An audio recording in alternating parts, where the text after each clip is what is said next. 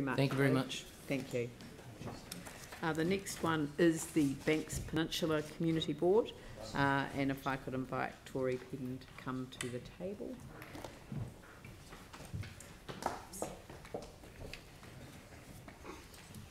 Morena. I have Tyrone Fields, Deputy Chairperson, joining us this morning. Good morning. He gets to push buttons. I do. I can do that. Okay, so first up we have the Mount Herbert by-election. From what we understand, we've got 19% voter turnout so far.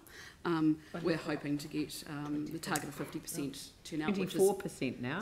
Oh, okay, 24%.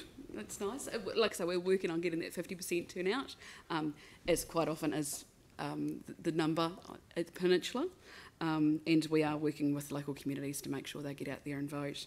But we are looking forward to welcoming the new board member at our 2nd of March meeting. Now we've got cruise ships in Akaroa. Yes, there is cruise ships in Littleton this season, but more so next year.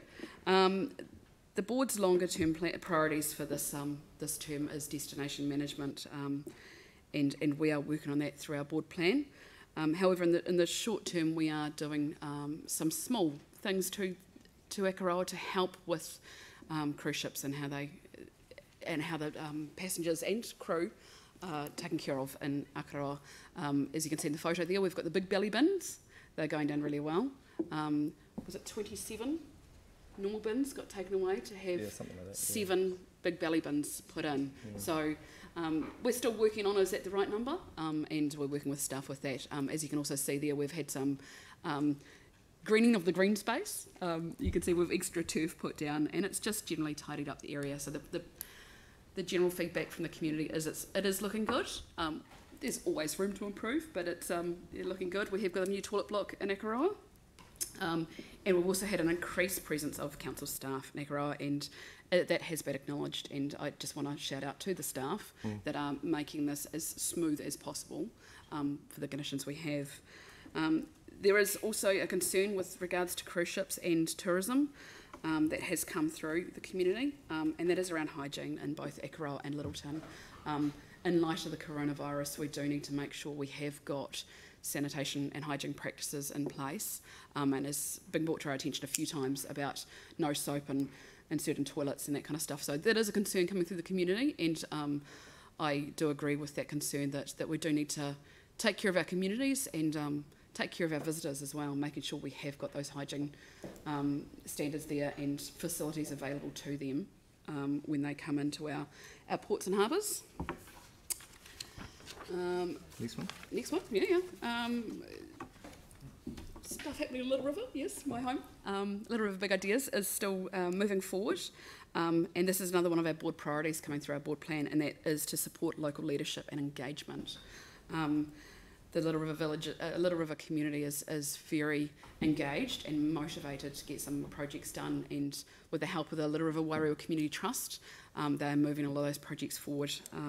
End of last year, we had a community breakfast run by the Trust with the support of the council, obviously funding, and we got staff to come out and actually give the community a catch up on what the council projects are happening in the area, for the likes of the tennis court renewal, and also land drainage and flood mitigation that is ongoing. So it's good to keep the council and community communicating, talking together about upcoming projects, because quite often when you're on the ground you can't see what's happening until you see the diggers come out. So it's good to have council staff come out, and it was a really successful day coming out.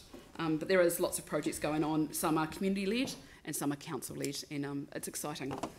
Lots of things going on around Little River. Also in Akaroa, once again, another community that's motivated and keen to get projects going. We had a community hui just before Christmas, which was well attended by over 80 residents. We did say to them at the start of the meeting that this wasn't just about cruise ships, this is about other issues that are affecting Akaroa. And what came out of that was things like cost of housing, attracting and retaining younger people, environmental regeneration, ageing population, and tourism, so destination management. So we are continuing to work with the community, with another hui coming up, just to follow on from this initial one and see how we'd like to progress those issues with them, not for them, and getting projects off the ground. And like I say, we have very active communities around the peninsula. So that's, I think, us in a nutshell at the moment. I think that's us touring. Very good. Beautiful Questions? shots, by the way. Andrew. Thank you. Thanks very much indeed for raising in particular the issue around the sanitary facilities and soap in the toilets and so on. And of course it's the coronavirus concerns that have caused us to turn our mind probably more than usual to matters of hygiene. I'm just looking at the way that this was raised. It was raised by an Akaroa local at approximately 1:30 at lunchtime, and it's great to see that at 9:30 that same evening was sent back advising that the sanitary bins issue was resulting in activation of contractors to resolve, and that a request for an upgrade of that toilet block occurred at the same time as well. So it was good to see that responded so quickly. I guess my question is probably more for the Chief Executive than for Tory. The fact that we identified that there was a toilet block that didn't have soap and hand dryers, again in the issue of, around this issue of a greater focus on hygiene, probably means that we should turn our mind to whether all our toilet blocks should have and do have those kind of facilities, and hand sanitizer is another thing that we'd probably put into that equation as well. So what the level of service should be, are we meeting it?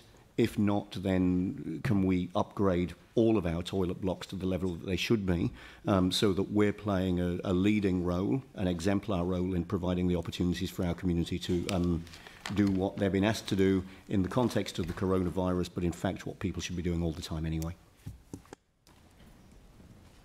Very good. Are there any other questions or comments? Andrew, would you like to move the receipt of the report? Thank you. Seconded by Mike Davidson. I'll put that motion. All those in favour say aye.